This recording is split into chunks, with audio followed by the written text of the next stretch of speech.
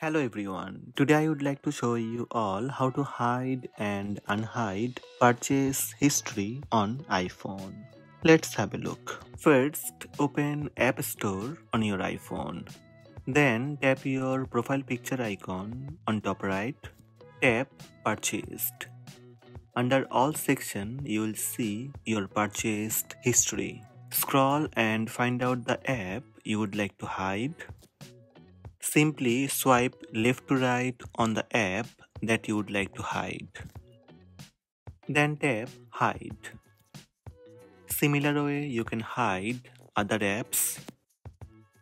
Tap Done on top right. Another way you can hide your purchased history from Settings. Open Settings app on your iPhone. Then tap your profile name. Then tap Media and Purchase. From this pop-up, tap View Account. Enter your Apple ID password to confirm it's you. From Account Settings, tap Purchase History. Here you will find your all app purchase history. To unhide purchase history, first open Settings app on your iPhone. Tap your profile name from top. Then tap Media and Purchase. Tap View Account.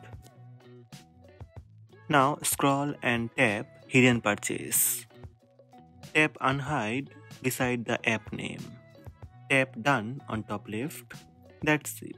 App Unhide. Similar way you can unhide other purchase history. So these are the steps to hide and unhide purchase history on iPhone. Hope this video help you. Please subscribe my channel by tap subscribe button. Also tap the bell icon to receive notifications about all new videos.